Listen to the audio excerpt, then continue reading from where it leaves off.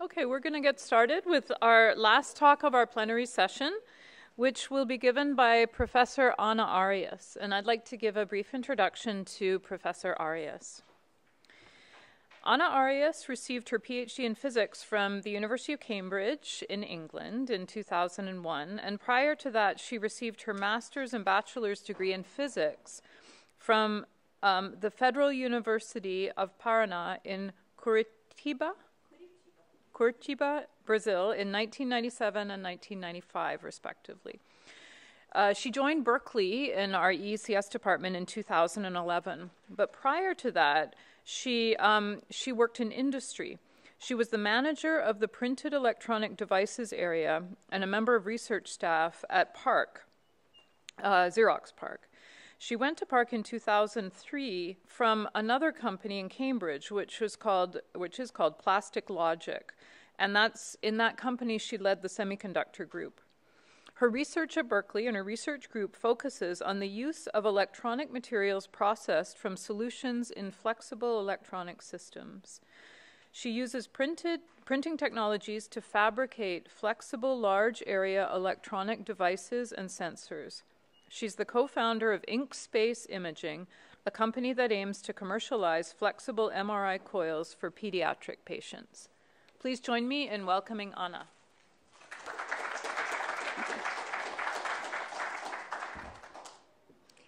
Thank you, Claire. Is this working? Okay. Thank you, Claire, for the introduction, and thank you for giving me the opportunity to speak here. Happy birthday to EECS. 50 years is a good age. I'm turning 50 this year too, so it's definitely an age that makes you think about what you do going forward. Take careful steps, healthy steps. So today, it's a pleasure to be here to talk about a journey that I have taken here at UC Berkeley with my colleague, Mickey Lustig, who is here watching me talk. He will correct me later about what we have done together to create flexible MRI coils. So first, what does my group do? We work on printed flexible electronics. A lot of my group has been working on medical devices per se, mostly medical devices that have different form factors such that it can fit the body very well and take data with better accuracy, just because it's in close proximity. Most of the time, what the students working with me are doing is they're figuring out how these materials work, how to process the materials such that they give reliable performance, and studying how transport of charges, either electrons or ions, occurs in this type of semiconductors, since we are not working with conventional electronics. So 12 years ago, almost exactly, I gave a talk at the faculty lunch, which we have on Mondays. And that's where the story that I'm going to tell you started. So the outline of my talk is, okay, first I'll try to tell you what the MRI problem is through what I learned throughout these 12 years. The research journey first, how to new faculty get together with their perspective areas to create this area. And the surprisingly amazing results that we had, which we were surprised at every step of the way. And that's what kept us going. How we built the business case. And I'll try to give you some flavor of how it is to work with students where you're mentoring them, they're learning how to do research, but then there's also this business that they could be part of in creating. And so basically it's just a summary of the 12 years of learning that I had by being a professor here. So it all starts like this. I am giving this talk I was a little nervous. I'm not an electrical engineering or a computer scientist, and I ended up here as a physicist after being in industry. So I give a talk and I tell them how printed electronics will be great, especially for medical devices, which was what I wanted to do. And then this guy comes running, crosses the road. Anna, do you think you could print coils? And I said, what are coils? So yes, so this was the beginning. This guy that drew this picture also of our beginning is Mickey. And Mickey had been here for 1 year. I had been here for 2 weeks. And we start talking about, can coils be printed? So to answer my question that I had to Mickey, what are coils from my point of view? It's a loop. It's a metal loop. And in that metal loop, you have 2 capacitors, sometimes 3. The capacitors have different jobs. One is to tune to the impedance of the system. The other will tune this loop, this antenna, to the magnetic field frequency that you have in the scanner. So to me, that was good enough to start trying. Even though I didn't have the knowledge of all the other parts, I trusted my colleague. I had that knowledge. So I didn't have students. I didn't have a lab. And I started looking at materials that we could use that would be valuable for the MRI case. Well, I also had to learn what's MRI all about. I think most people know what magnetic resonance imaging is. And lots of us have been to an MRI by now. And typical aspects of the experience are it's cold, it's noisy, it's long, it's uncomfortable, it's scary. And one of the contributing scaring factors are the coils, which are heavy and are on top of the patient, as you can see here. So these coils, which are antennas, they are capturing a signal due to an RF field, while you are inside of the big tube that is also giving a magnetic field. So you need both for the image. So people that go to get an MRI don't look happy like in this picture. But there are some aspects of the coil that are important and we try to fix. One of them, this coil is hanging out of the body. That means that you have antennas that are not really on top of the body where you want to image. And we started talking to coil engineers because Mickey was not working on coils either when we started this. And we talked to many people that were designing coils, and we said we want to change the way coils are done. And it was very clear that they were very rigid on what coils should look like. And the mindset was, you have to have these electronics, they're very expensive, it's the only way it will work, and it has to last for 20 years, and if it doesn't last for 20 years, it's useless, so this is the way that you have to design coils. And we were like, well, that's not quite what we're thinking about. And really, most of the time, one solution doesn't fit everyone. So we decided to take the problem a little bit differently. And we like, well, we have many cartoons here how to show the problem of MRI. And the problem of this design of coils is that there is one coil or one size fits all. And it doesn't matter if you are a strong, tall human or a child, the coil that is available in the hospital has been designed with the same mindset and same size, same weight. So for children, MRI coils was even a bigger problem than for adults. Then I learned a little bit more about how these antennas work, and what Mickey was doing was looking at ways of accelerating image acquisition to solve one of the problems, which is it's too slow. And in order to apply these techniques of acceleration in imaging acquisition, the coils, you need many coils. You need an array of coils. And of course, if you have antennas that are not on top of the person that you want to image, and these antennas are actually outside of the body, then you're picking up noise and not good data.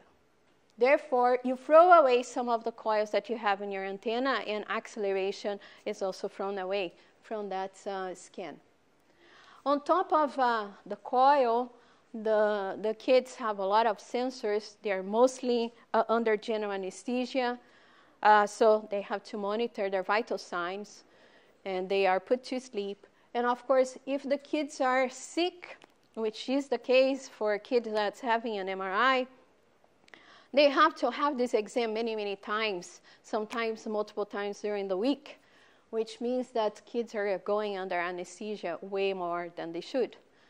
So that was the motivation. This is what we wanted to fix. Make MRI more comfortable, make MRI more accessible for kids, faster, and take anesthesia away from the MRI suite. Then came the dream. And I have to thank Mark Davis, who was a staff member in our department. Some of you must remember Mark. Wonderful guy. He designed this. He drew this for us. We explained to him what our project was, and he designed this for us. But this was the dream. If you have a baby, you swaddle the baby, the babies go to sleep. So our idea was, well, printing is used in graphic designs, in graphic T-shirts. So why don't we print the coil, print these antennas in a way that we can swaddle the baby, and the baby goes to sleep and goes into the MRI. That was a dream. This was the picture that went in the first grant proposal. We said T-shirts are not one size fits all. If you go to a shop, you know exactly which T-shirt you should pick up for your body. So we said, okay, let's print on T-shirts or onesies for babies. And then when the patient shows up in the MRI suite, as part of the preparation, it is, okay, my size of T-shirts is small. I take the T-shirt, and I know that the MRI, all the coils will be fitting my body. And then when the Warriors player comes to have an MRI, he will say, my T-shirt is extra, extra large, and he gets coils that fits his body. So what my group was doing was printing. And as I explained to you, my view of what Mickey's answer for the coil, what is a coil was, translated into this, materials research. So we went and tried to optimize the conductor that could be printed and optimize the dielectric that would be between the conductor plates to make this capacitor. So first we looked at some materials as dielectrics that could be printed. And we were mostly looking at how we can manipulate or control the ink composition in order to get the dielectric constant that would be then translated into a capacitance that you needed for that capacitor. And we showed that, well, we could do this relatively well, and we were happy enough to take that coil with those printed capacitors and start testing as coils. Later, we came up with a brilliant idea, I think, so obvious after the fact, but not obvious then, that the substrates that we were using to print these coils are actually plastic films, and therefore they are dielectrics. And printing, you can design all sorts of things with printing. So we then started using the substrate as the dielectric. where we print in one side of this plastic film one part of the coil, flip the substrate, and then print on the other side, and have now a dielectric that is quite reproducible because it's the thickness of the plastic film that you choose. Okay, how does printing looks like? It looks like this. This is a screen printer. You have the design of the coil on top where the screen is. The substrate is underneath. The printer first spreads the ink and then pushes the ink through that design, and out comes the coil. So in terms of manufacturing and fabrication, this is highly scalable. You can change the design, and then you change your screen, you change the design, you print very fast, goes with large area. So our dream was becoming a little bit more closer to coming home, because we had a method that was quite different from what other people were using that was scalable. So that dream of having this on clothing was possible. Then we go back and start talking to the coil engineers. Brutal feedback. And all they asked us was, what about the Q factor? What about the Q factor? What about the Q factor? So I'm going to show you the Q factor. Here's a video. So I'll be talking over the video. But what you're going to see is the following. We have one printed coil that has conventional electronics. So the really expensive capacitors are there. The conductor is copper, which is acceptable as a good conductor to most. And we are going to show how these coils, we are measuring Q factor here on the go, and showing you how these coils are actually used. And some of you, I know a lot about antennas. And when you have the coil or an antenna in air, it behaves quite differently than when you put on the body. And it's all about how much energy is lost there, your Q factor. Well, when you put the coil close to the body, which is what you're supposed to do in the MRI setting, that means you are coupling the antenna to your body. And now the losses in energy that you have there come from the body. So it's, they say, body dominance, noise dominance. So the losses come from the body, not from the materials that you are using. So the Q factor that really matters should be the Q factor as an antenna in MRI, which is coupled to the body. Okay, now I'm going to play oops. Hold on. Okay, so here comes good materials, good old materials, Q factor 400, acceptable for most people. Comes our printed coil, Q factor of 85. Now we start using these coils properly. So if you couple now the coil that had Q factor of 400 with one hand, that 400 goes down to 50. Puts both hands, your Q factor now is 25. That's how it's used in MRI during imaging. So your Q factor is actually lower when it's coupled with the body. Comes our coils, couple with one hand, Q factor 35, couple 24. So essentially, they are the same. They will behave the same the moment they are coupled with the body, even though now the materials that you're using are much cheaper, much easier to deposit, scalable to make it even one day perhaps disposable. Okay, but Q factor is not the only thing that matters for imaging, because when you want to pick up these small signals from the spins in your body, you also want that antenna to be as close as possible to the body. And the current coils, they are actually almost, in some cases, almost 5 to 10 centimeters away from the body. Our coils, they're flexible, they're very thin, so we could actually put against the body. So when we, in the scanner, comparing apples to apples, have the printed coil with the super bad Q factor close to the body, as opposed to the other coil that had Q factor of 400 away from the body, you see that the image of the flexible conformal coil is better quality than the other one. Of course, with the other one, you just acquire more data, and eventually you get here. But here we were comparing the apples to apples. Then we went further and looked at how this relative signal-to-noise ratio changes as you bring the coil away from the body. So what you see here, I'll walk you through this. It's not too complicated. We have a phantom. We put the coil very close to the body. And here's our control, copper and ceramic capacitors.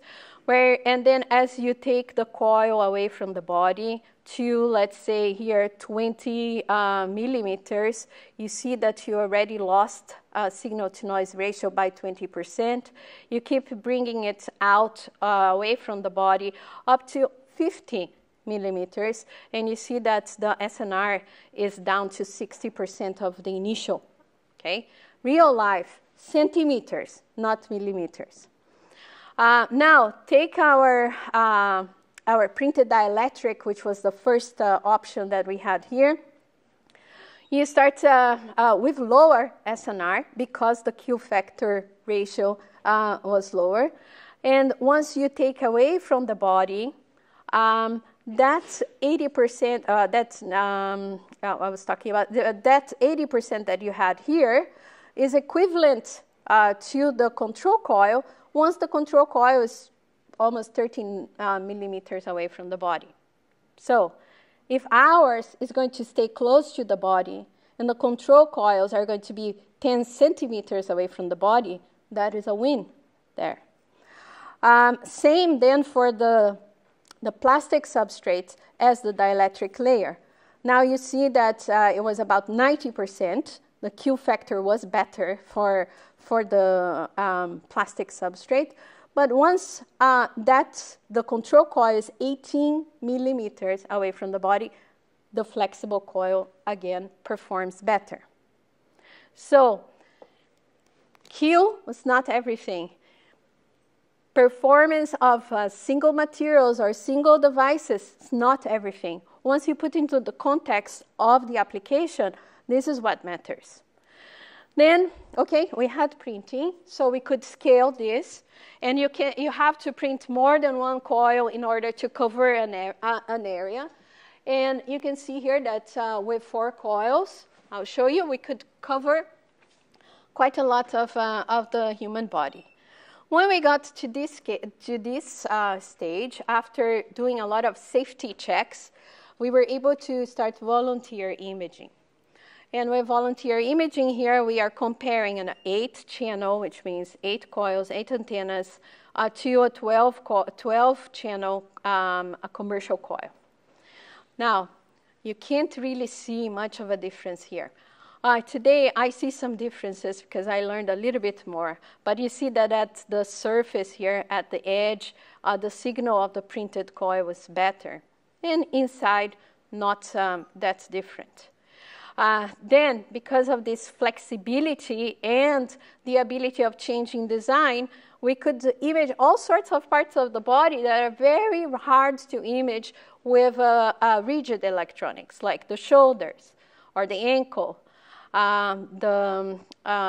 your arm with flexibility or not, or the knee. This knee picture was one of the first ones we got. This was one surprisingly amazing results that we got.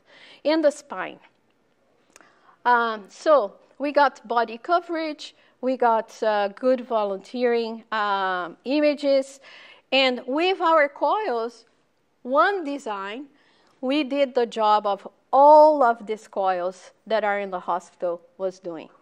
Because since they are so clanky and so big and archaic, you need special ones. This one is for the foot. I think this one is for the knee. This one's for the head. And you see ours is much more pleasant looking. Okay, all of these I have to say now, I have to use, I have to name the other school. All of this could not have been done without a collaboration with Stanford, because we didn't have a scanner at Berkeley. And as somebody was saying here at the panel, if you're at Berkeley, you go get it, you go get it. So we had this amazing person at Berkeley, at Stanford, who opened his scanner to us, and we did all of this development there. Well, he saw all this development. He's the head of radiology at the Stanford Children's Hospital, and he said, well, I would like to have some coils for my patients. So off we went again, thinking about safety, and we designed our first prototype for a patient. We bought this doll for our student to get the scale that we were talking about. Since he never had the baby before, he didn't know. So we had baby Hope, and we designed this coil for babies, newborn babies. Basically, we had two elements in the two coils in the front and two coils in the back. This coil then was used at Stanford in a 10-week-old patient. You see that the 10-week-old was much bigger than baby Hope, but still they used this coil on the baby. You can see here what I was talking before, where there are all sorts of other sensors in the kids. I'm not happy about that either, but and how the kids have lots of blankets and all this stuff around is because they were expecting the other coil. And the way that they use the other coil, the conventional coil, is that they put blankets and pillows to offset the coil from the body so it doesn't collapse the lungs from the kids, from the weight. Okay, these are the types of pictures that we got. And then our feedback from the radiologist was, this was great. Can I have a bigger one? And we talked to our students, and of course, to go from a design with two coils, two elements, to a design that you can fit other kids, it took a lot of work. That meant another year of PhD designing that. And our student, fearless, said, fine, let's do it. And if you know Joe Correa, that's how he, that's my impersonation of him, fearless. So we designed a second coil that now had 12 channels, 6 on the top, 6 on the back. And Stanford calls that coil the Berkeley 12. And I have a part of the Berkeley 12 here. So what's happened here? We have 6 coils, 6 elements, so you can see the 6 elements are here. We went to Joann's and got some bib fabric, and we made a coil for kids that looked like this. And when it was set up for patients, it looks as you can see in this picture. One of the nice things about this picture is the following. Because doctors are concerned about collapsing the kids' lungs, and also for MRI, they want to correct for a motion artifact. There is a respiratory bellow here, a sensor that is monitoring respiration. When our coil showed up, the nurses didn't know what to do with the respiratory bellow, so they put it on top of the coil. Because, of course, the coil doesn't have, there's no risk of collapsing anyone's lungs with this. And you see the images, beautiful images. Then, what was the feedback from the doctor? Oh, this was great. Can I have another one with more elements? And we were like, okay, now. So that's when the story changes then. Then we start asking questions. Well, maybe we should have a business. The only way that the kids are going to have a coil that is designed for them is if we do it. And for Mickey and I, this was the number one motivation to start a company, was the kids need this. We have technology in our hands. If we let the student graduate and go and work at Google, this will die. And the kids will go back to whatever. So okay, we started thinking about what would the business do? How can we start a business? Would people buy this? And I enrolled with Joe and Baltazar, who was a postdoc in my group. We enrolled at the NSF I-Corps program. And there I was a student with them. This program is very intense. You have to conduct interviews, and you have to go traveling and meet people and learn how the business is done. So I worked with my students, and that was amazing because that brought all of us to the same level, where I was not knowing more than they did, and the dynamics started changing, and that was very fundamental for us to then go from student, advisor relationship to partners relationship. So we scaled this prototype, and off we went to learn the possibility of the business.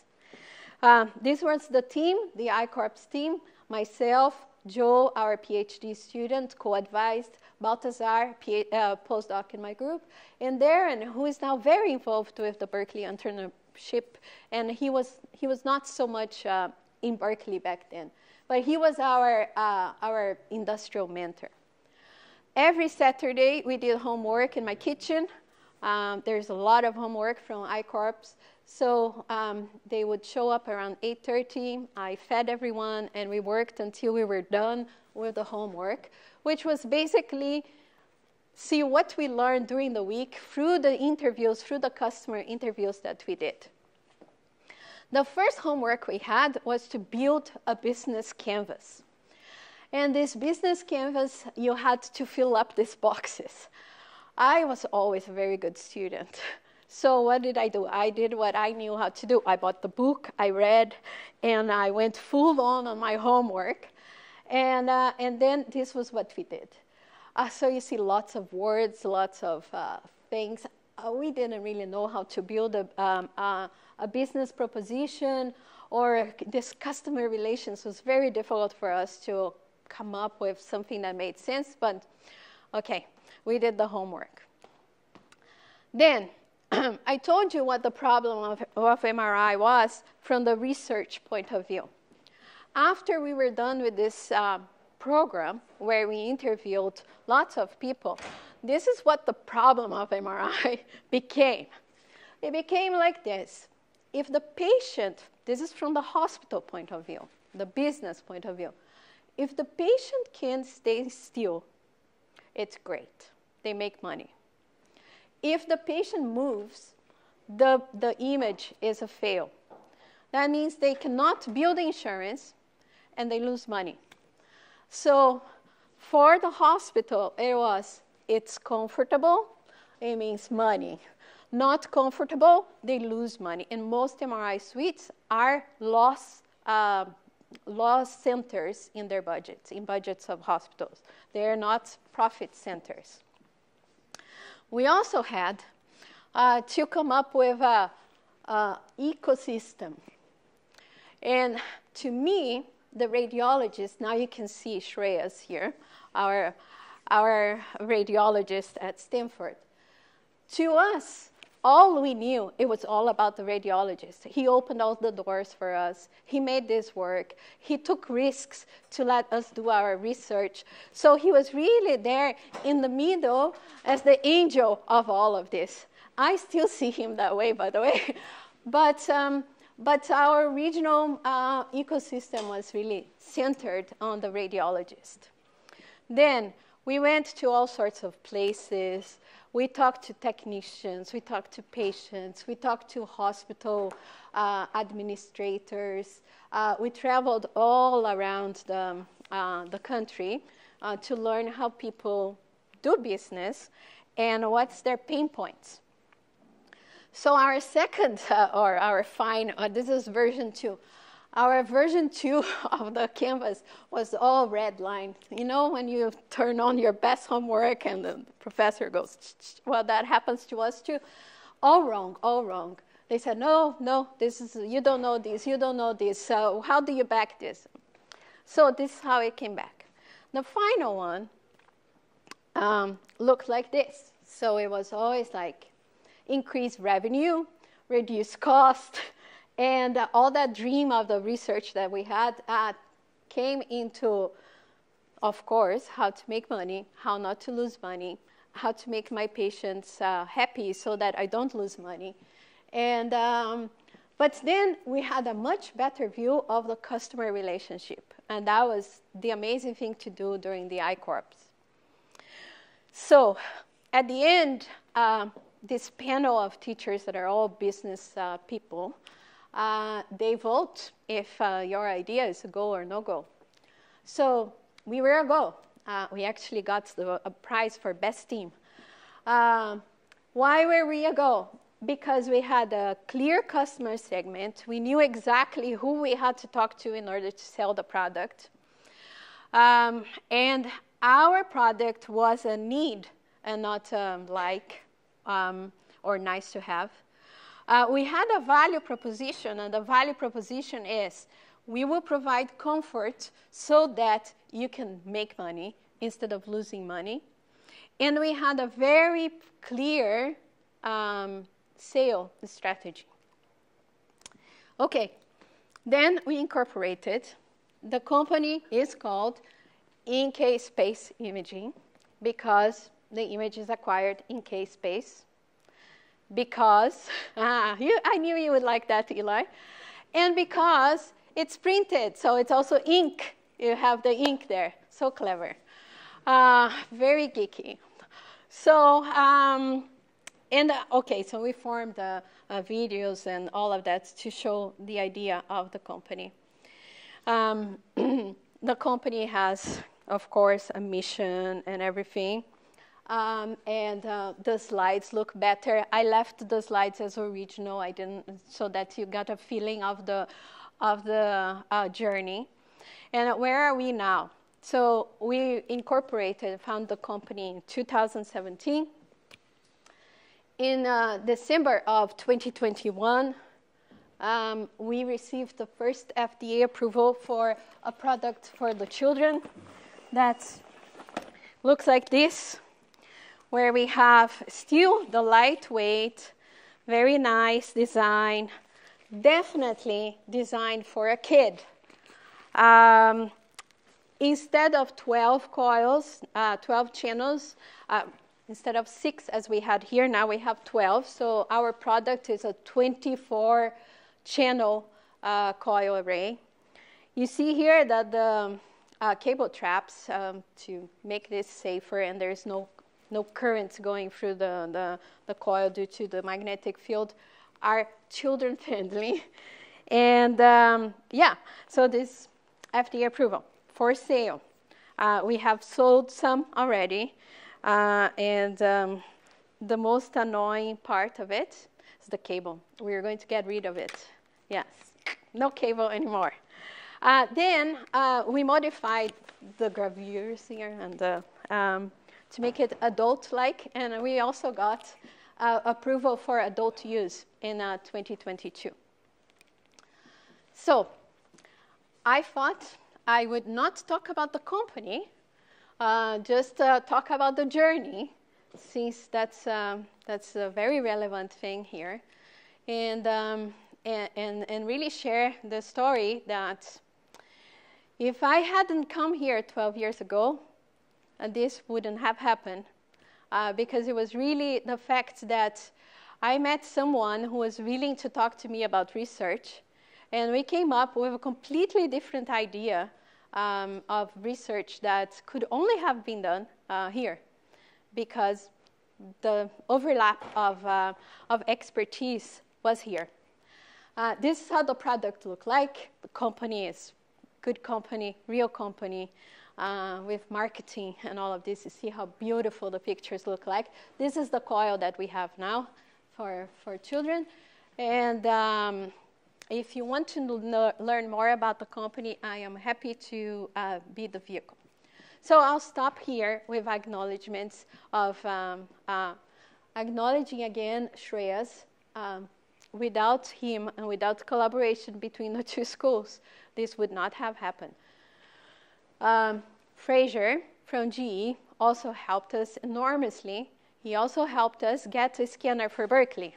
So now our students now don't need to drive to Stanford to test their coils. They have a scanner here. That makes a huge difference and accelerates the progress of the research, of course. We were funded by GE, by NIH, by iCorps, by Barbara Baker, and Skydeck also was the first funding that we got for the company, Skydeck. So thank you so much. I'm happy to answer questions.